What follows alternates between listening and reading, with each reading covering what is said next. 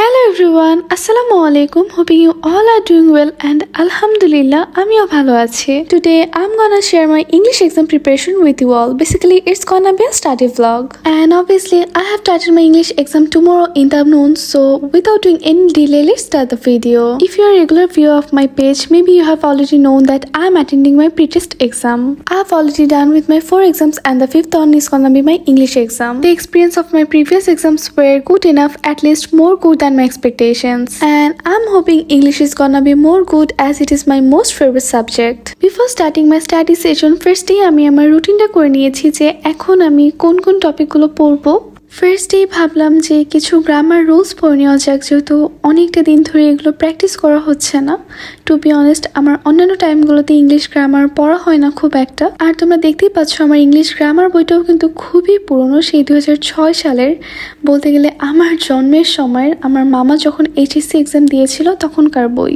আর সেই 2019 আমার জেএসসি এক্সামের টাইম থেকে ক্লাস 8 থেকে কিন্তু আমি শুধুমাত্র এই বইটাই ফলো করছি। কজ গ্রামার রুলসগুলো তো অ্যাকচুয়ালি ভ্যারিয়েশন আসে না, সময়ের সাথে পরিবর্তন হয় না, সেজন্য দেখা যায় গ্রামারের বই একটা হলেই সেখান থেকেই পড়া যায়। বাট যদিও আমি এই বই থেকে রাইটিং পার্টগুলো পড়ি না, কজ সেই সময়ে একদমই দেখা যাচ্ছে রেগুলার যে আমরা ইংলিশগুলো ইউজ করছি সেই ইংলিশ ওয়ার্ডসগুলো ব্যবহার হতো, বাট এখন কিন্তু অনেক অ্যাডভান্সড ওয়ার্ড ইউজ হচ্ছে যেগুলো আমরা এসএসসি ইভেন এইচএসসি লেভেলেও ইউজ করছি। তারপর রাইটিং প্যাটার্নের পরিবর্তন এসেছে, কিছু রুলস চেঞ্জ হয়েছে, সেই জন্য আমার মতে যে রাইটিং প্যাটার্নের জন্য একদমই মডার্ন কিছু বই যেগুলো রিসেন্টলি পাবলিশড হয়েছে এই টাইপ অফ বই থেকে পড়াই বেটার। তবে আমি মনে করি গ্রামার পড়ার জন্য যত পুরনো বই হোক না কেন সেটা কোনো প্রবলেমই না, কজ গ্রামার তো সবসময় একই রকমই থাকবে, কোনো রুলসেস চেঞ্জ হবে না, আর কোনো কিছু অ্যাকচুয়ালি চেঞ্জ হবে না। সেই জন্য আমি আমার গ্রামার প্যাটার্নের রুলসগুলো পড়ার সময় কিন্তু শুধুমাত্র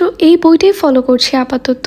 যেহেতু আগামীকালকে দুপুরে আমার এক্সাম, সেজন্য পড়ার জন্য হাতে খুব বেশি সময় নেই, সেজন্য আমি শুধুমাত্র গ্রামার রুলসগুলো চোখ বুলিয়ে যাচ্ছিলাম। কলেজে ওঠার পর তো ইংলিশ গ্রামারগুলো প্র্যাকটিস করার সুযোগ সময় কোনোটাই হয়নি অ্যাকচুয়ালি, কজ এত পড়া সায়েন্সের সাবজেক্টগুলোর যে আমার আদার যে বেসিক সাবজেক্টগুলো আছে সেগুলো টাইমটা খুবই টাফ হয়ে যায়। বাট আলহামদুলিল্লাহ আমার কাছে ইংলিশটা কম্পারেটিভলি ইজি লাগে, সেজন্য ইংলিশ সাবজেক্টটাতে আমার একটু পরিমাণে কম টাইম দেওয়া হচ্ছে। যে সাবজেক্টগুলো আমার প্রবলেম হয় সেগুলোতে দেখা যায় বছর অন্য সময়টাতে একটু বেশি টাইম দেওয়া হচ্ছে, সেই জন্যই আসলে অনেক দিন ধরে ইংলিশ গ্রামারগুলো প্র্যাকটিস করা হচ্ছে না। আর এখন যদি আমি টেস্ট পেপার দেখে প্র্যাকটিস করতে বসি, একটা মাত্র সন্ধ্যার মধ্যে তো অ্যাকচুয়ালি সবগুলো রুলস ফলো করে প্র্যাকটিস করা পসিবল হবে না, সেজন্যই আমি ডিরেক্টলি রুলসগুলো পড়ে নিচ্ছিলাম যেন কোনো রুলস আমার মিস আউট না হয়ে যায়। এক এক করে কমপ্লিটিং সেন্টেন্স, ন্যারেশন, মডিফায়ার্স, তারপর সেন্টেন্স কানেক্টরস, পাংচুয়েশন সবকিছুরই অল্প অল্প করে কিছু রুলস দেখে নিয়েছি। অ্যান্ড দেন রাইটিং পার্টগুলো পড়ার জন্য আমি সরাসরি চলে যাচ্ছি টেস্ট পেপারে। আর ইংলিশের জন্য আমি অলওয়েজই নবোদয় টেস্ট পেপার পড়াটাই প্রেফার করি, যদিও অন্যান্যগুলোর জন্য আমি পাঞ্চেরি এবং লেকচারের টেস্ট পেপারটা ফলো করছি, বাট ইংলিশের জন্য কিন্তু নবোদয়টাই বেস্ট বলে মনে হয় আমার কাছে। তারপরে আমার কাছে মনে হচ্ছিল যে মডিফায়ার্সটা আইডেন্টিফাই করতে আমার একটু প্রবলেম হচ্ছে, সেই জন্য ইউটিউব থেকে একটা ক্লাস দেখছিলাম। যদিও আমার ইউটিউব থেকে পড়াশোনা করার অভ্যাস নেই, আমার কেন যেন মনে হয় যে অনলাইনে আমার পড়াটা প্রপারলি হচ্ছে না, হয়তো আমি বুঝতে পারছি না। বাট যেহেতু কালকে exam, so I am left with no other option but this one. At the same time যেহেতু আমার হাতে খুবই কম সময় ছিল পড়াগুলো কমপ্লিট করার জন্য, সেজন্য আমি একটু স্পিড আপ করে দেখছিলাম ভিডিওটা। তবে আমি সাজেস্ট করবো তোমাদের যদি হাতে এনাফ টাইম থাকে এবং তোমরা যদি একদম বিগিনিং থেকে শিখতে চাও, তাহলে তোমাদের স্পিড আপটা না করে দেখাটাই বেটার হবে আই গেস। আর যদি তোমরা স্পিড আপ করার পরেও টিচারের কথাটা প্রপারলি বুঝতে পারো, তাহলে অবভিয়াসলি তোমরা স্পিড আপ করেও দেখতে পারো, তাহলে তোমাদের টাইমটা অনেক বেশি রিডিউস হবে and that wouldn't be a big problem I guess. আমাদের প্রি টেস্টে যেহেতু প্রতিটা সাবজেক্টের ফার্স্ট পেপার এবং সেকেন্ড পেপার একসাথে এক্সাম হচ্ছে, সেজন্য ইংলিশের ফার্স্ট পেপার এবং সেকেন্ড পেপার মিলিয়ে এবার আমাদের রাইটিং পার্টে থাকছে email, letter, graph and chart. Two be honest writing পার্টগুলো আমি কখনোই মুখস্থ করি না, কজ আমার কাছে মনে হয় যে এগুলো মুখস্থ করলে আমি আরও হয়তো বা এলোমেলো হয়ে যাবো লেখার সময়, সেজন্য আমি অ্যাকচুয়ালি প্রত্যেকটা পার্টের রুলস দেখে নিচ্ছিলাম যে রাইটিং প্যাটার্নটা কীরকম হতে পারে, সেটাতে একটু আইডিয়া নিয়ে নিচ্ছিলাম। আর এই তো আমার ছোটো ভাইটাকে এতক্ষণে মোবাইলগুলো রেখে একটু পড়াতে বসাতে পেরেছি, তবুও সে বসেছি ড্রয়িং বই নিয়ে। ভাবলাম যে আসল পড়ার পর না পড়লেও যদি একটু ড্রয়িং করে সময় কাটায়, তবুও একটু প্রোডাক্টিভভাবে ওর সময়টা কাটবে। অ্যাটলিস্ট মোবাইল ইউজ করা থেকে 1000 টাইমস বেটার হবে ওর জন্য। ওর পাশে বসে বসে আমিও পড়ছিলাম এবং ওকে এনকারেজ করছিলাম ড্রয়িংগুলো করার জন্য। কি ব্যাপার, আপনার পড়াশোনা করা কমপ্লিট? হ্যাঁ। কি কমপ্লিট করেছেন আপনি? কি পড়েছেন? এটা বাকিটুকু কালকে সকালে উঠে করব। এটা তো ড্রয়িং ছিল, তাও কমপ্লিট করলেন না কেন? সকালে উঠে করব। এই কালারটা দিয়েছিলাম বডি আর হচ্ছে ফোটা এটা। আমার রুমের দেয়ালগুলোতে এই কালারগুলো কে লাগিয়েছে? আমি। কেন? কারণ ম্যানগুলো লেগে গেছিল এইগুলো, এইটুকু কালার পর আমি হাতে করে ধুবো, বেসিন লেগে তেলে হাত ধোয়ার পর আবার লেগে যাবে, তাই হচ্ছে আমি এটা করছি। তাই আপনি এটা করেছেন? মাম্মি বাবাকে মিস করছেন?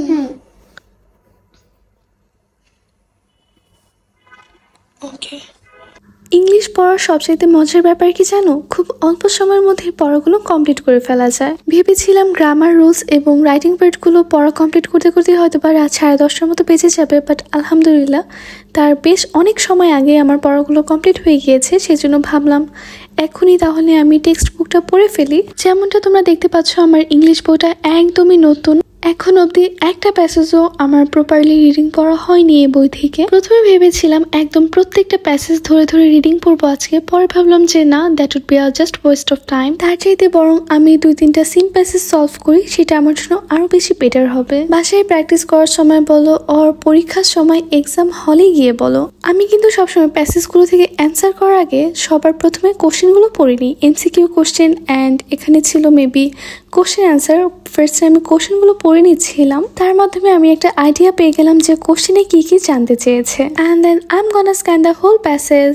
যেহেতু অলরেডি আমি জানি যে প্রশ্নপত্রে আমার কাছে কি কি জানতে চেয়েছে, কি কি প্রশ্ন করা হয়েছে আমাকে, সেজন্য আমার অ্যান্সারগুলো খুঁজে বের করতে অনেকটা ইজি হচ্ছিল। আমি প্যাসেজের কিওয়ার্ডসগুলো, যে ওয়ার্ডসগুলো আমার কোশ্চেনে চেয়েছে সেই ওয়ার্ডসগুলো আগে ইন্ডিকেট করে নিচ্ছিলাম, যাতে আমার অ্যান্সার করার সময় অনেক বেশি ইজি হয়। আমি আমার পার্সোনাল ওপিনিয়ন থেকে বলবো যে ছোটোবেলায় আমাদেরকে বলা হতো না যে আই থিঙ্ক 5 থেকে আমি সিন প্যাসেজ পড়া স্টার্ট করেছি, or 4, I am not sure, actually আমি খেয়াল করতে পারছি না।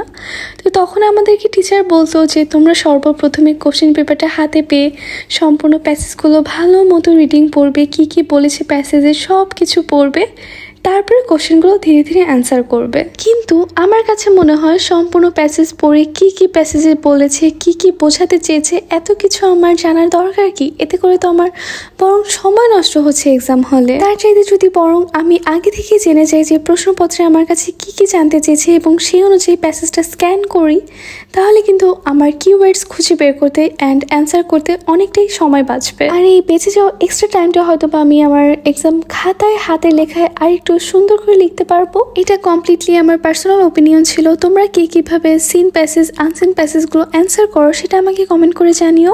আলহামদুলিল্লাহ আজকে খুবই অল্প সময়ের মধ্যে আমার পড়াগুলো কমপ্লিট হয়ে গিয়েছে। ট্রাস্ট মি, আমি একটু তাড়াহুড়া করিনি, আমি একদমই নিজের পড়ার গতিতে সবগুলো পড়া কমপ্লিট করেছি। বাট তবুও খুবই কম সময়ের মধ্যে সবগুলো পড়া কমপ্লিট হয়েছে, কজ এখানে তো অ্যাকচুয়ালি মুখস্থ করার কিছু নেই, সম্পূর্ণ এই রুলসগুলো একটু ফলো করলেই হয়ে যাবে। সেজন্য আমি সেটাই করেছি আজকে, প্রতিটা টপিকের রুলস দেখে নিয়েছি। অ্যান্ড ইনশাল্লাহ আগামীকালকে এক্সাম অনেক ভালো হবে। তোমরা সবাই দোয়া করো আমার জন্য।